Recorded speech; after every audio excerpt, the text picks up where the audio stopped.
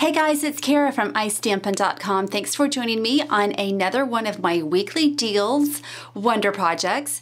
Today I am going to be showing you how I made this really nice card. I have some tone-on-tone stamping and just some really fun butterfly elements. But what I wanted to show you is I'm featuring our Pretty Petals Designer Series paper stack. This is one of our weekly deals this week. And so you've seen me use this before, but it comes in this really handy 6x6 paper pack. And you get just wonderful designs throughout the whole pad. And I've used mine quite a bit, so some of the designs have been used up. So that just tells you how wonderful I have found this product. But just to let you know, the colors that do come in this paper stack, it's basic black, calypso coral, mint macaron, old olive, Pacific point, and very vanilla. So just a really nice neutral palette that you can do just a lot of different things with it. So I'm going to be making this card. I'm using a couple of stamp sets. I'm using Serene Silhouettes, and then also I'm using some of the sentiments from Wild About Flowers. So let's get started and I'll show you how easy this card is to make. What you're going to do is start off with a piece of crumb cake cardstock. I've cut this in half, so this measures 8.5 by 5.5, and then I've scored it at 4 1/4, which gives us that A2 size. So you'll just fold it like that. We're going to start off doing our stamping with Serene Silhouettes. So this is what it looks like. You can find this in our annual catalog. I'm going to take this image and I am going to be inking that up in crumb cake. When you use the same color ink as the cardstock, it gives it a really nice tone-on-tone effect. And what I did is I just kind of stamped it here in the middle of the card. Okay. And then the next thing you're going to do is just get a scratch piece of Whisper White. I'm going to use Calypso Coral. And then I'm going to take this circle image and I'm going to stamp that and then punch that out using our 1 3/4 inch circle punch.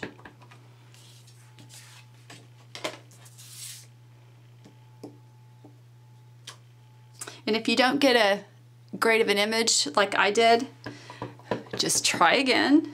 And if you run out of paper, turn it over. Our cardstock is really nice where it's thick enough that you can just turn it over and re-stamp. Okay, and I can get my punch and I'm just going to punch that out. Just making sure that there's an even border all the way around the circle.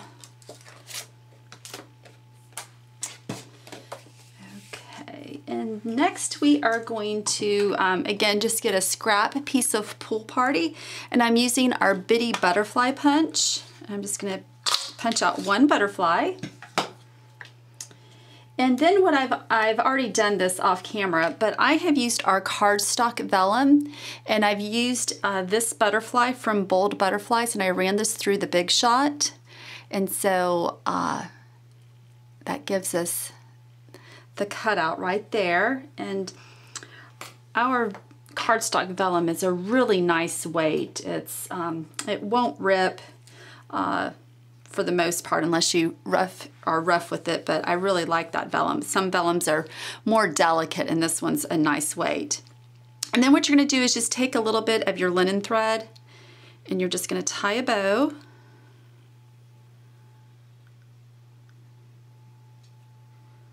And you're going to kind of want to make this a little small because this is going to go in the center of that vellum butterfly.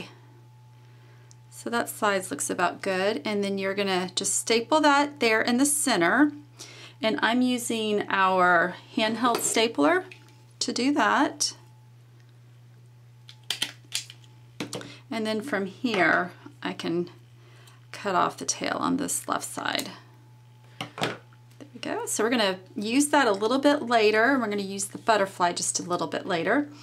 The next thing we're going to do is I have cut a variety of strips of paper from the paper pack. Here in my example, you can see that I'm using some, this paper is a little bit different than these. But what I've done is I have just cut the strips down. The paper pack is 6 by 6, so I've just left the 6 inches. This measures 3/4 inches wide. This is a 1/2 inch wide, and then this is a 1/4 inch wide. And I'm going to use our banner punch to notch the ends. This is a fun little tip. So this is the image that you would get if you used it the original way. But I'm going to come in and just slide it in through the top because I just want to get that notch. And so then you will just center that, and then you can just cut it in. That gives you that banner edge. So same thing, just slide it in and just center that and just punch. And this last strip, I'm just going to leave it straight. So what I'm going to do first is go ahead and adhere this down. I'm just going to go ahead and use my fast fuse. And I'm going to leave all the ends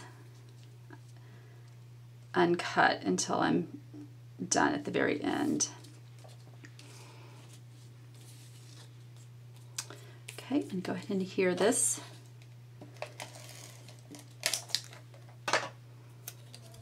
And I'm just going to kind of offset it and have it not be as long as the first piece.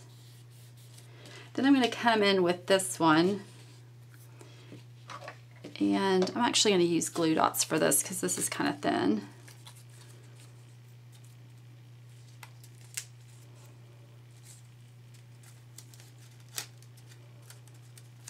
And then just do the same thing where I'm going to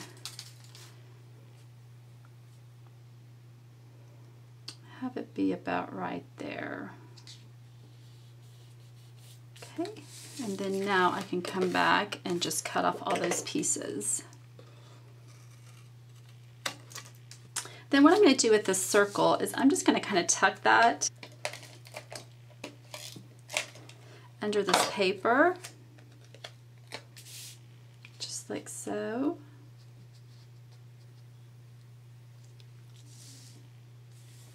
And then what I did with the butterfly is I kind of flipped up the wings. And again, I'm just going to use a glue dot for that.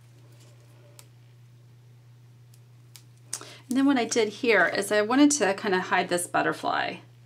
So I'm just kind of covering it up as best as I can.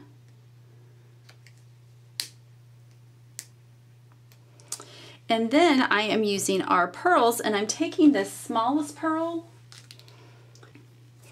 Okay, then the next thing you're going to do is you're going to attach this butterfly just kind of up above the stamped image. And again, I'm going to use glue dots.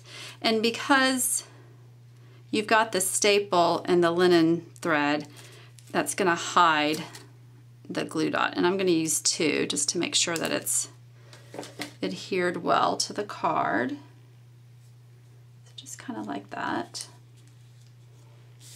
And then what I've done is I have taken some of our burlap ribbon, and this is, I think it's 1 1/4 inch thick. So what I've done is I've just cut off a little strip, and there's 2 serged edges on either side. I've just cut those off, and then what I did is from there, so once you cut off the edges, then I just cut it in half, or as best as I could. And I'm going to kind of rough it up, give it a little kind of, and some of the fibers may come out just to give it a more rough look. It's not really the word I'm looking for. Grunged. Okay. And then from there, I'm just going to fold it in half and then staple it. And this just, there's really no rhyme or reason to this. It just kind of gives the card a little bit of texture. And just staple that. And then the very last thing that I'm going to do is I'm going to come in and stamp my sentiment. And I'm going to be using Congratulations on Your New Adventure. I'm using that from Wild About Flowers. This is a new stamp set from our main catalog. And I am stamping that using our archival basic black ink.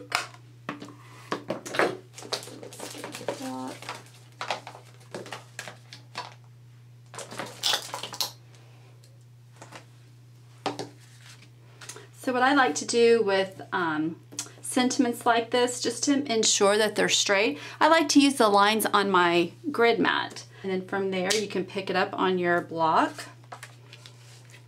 Then let's just ink that up.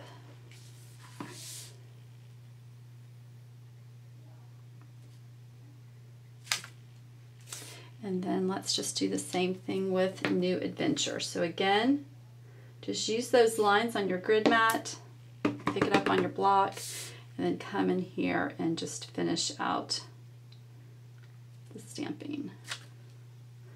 And there you have it. Just a fun card using some really cute and nice papers from our Pretty Petals Designer Series paper stack. And like I said, that is a weekly deals this week. So be sure to head on over to my blog, which is istampin.com, and you can see the other items that are on sale this week. One other thing that I just want to let y'all know is I am still looking for 2 more club members to finish out my group that's going to start in January for the Stampin' Club, and you can find out all the information. But I wanted to show you one of the things that I'm going to be including in the grab bag. So if you aren't familiar with this, for everyone who signs up to be in my Stampin' Club, I give you a grab bag worth $25. So let me grab the item and I'll show you real quick. So one of the surprises that's going to be in the grab bag is our iced rhinestone embellishments. I don't know if you saw these in our holiday catalog that's current, but this is going to be one of the little goodies that goes in there. So like I said, it's the grab bag is worth $25. So if you would love to get these, then please go on over to my blog and sign up to join the Stampin' Club. Like I said, I'm looking to start that in January.